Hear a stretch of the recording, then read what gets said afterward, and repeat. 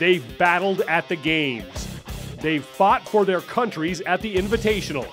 Now, China Cho and Emily Abbott take center stage in 16.1.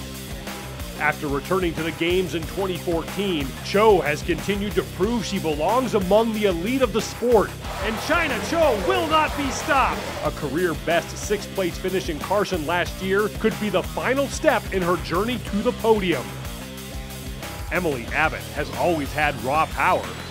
Now she has an engine. Emily Abbott marching towards the top. As a result, Abbott notched a career best 8th place finish at the 2015 Reebok CrossFit Games. She's poised for more this year. China Cho, Emily Abbott, head to head in 16.1.